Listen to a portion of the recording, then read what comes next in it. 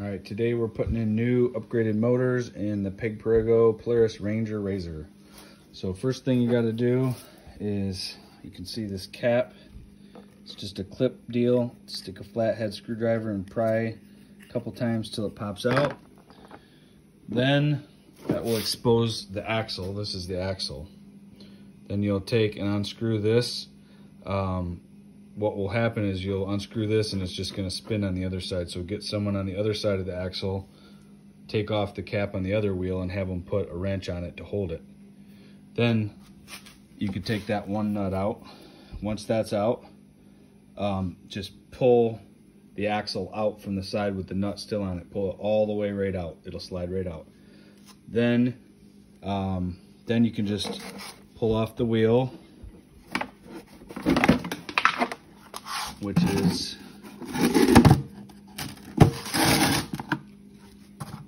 that's not supposed to come off right here yet.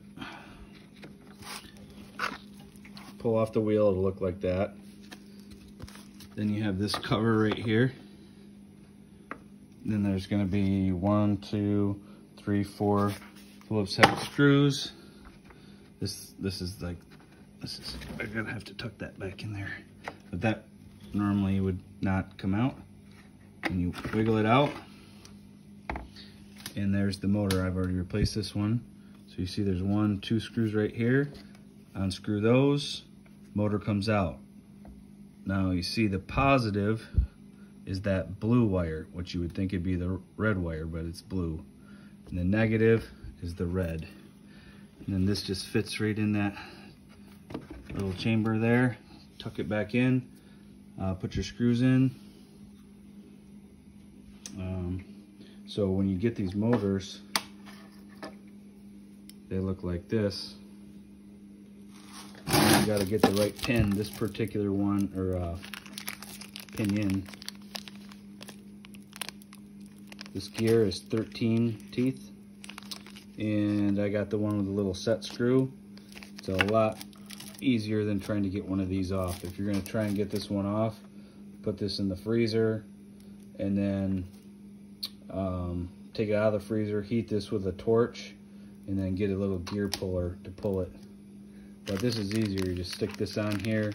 What I did was I went like this, and then I used an envelope or something flat to make sure it was the same distance, and I slid this little gear on here until it was even, so it was the same. And then there's a set screw in here. See it? And you put that in that little hole right there where my thumb is. I put in Loctite, and that way it doesn't come unscrewed. Put it on, cranked it tight, and then you just hold the motor in place with these 2 screws. Then do everything exactly opposite of what I just did. This machine's been pretty heavily upgraded.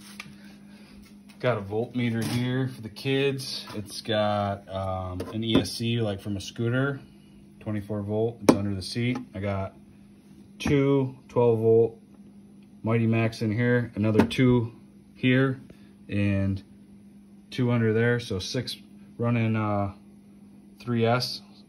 So triple the amount of drive time as stock. Got the forward and reverse switch. I tore out all the old stuff. It's got variable speed pedal, so you can go slow, fast.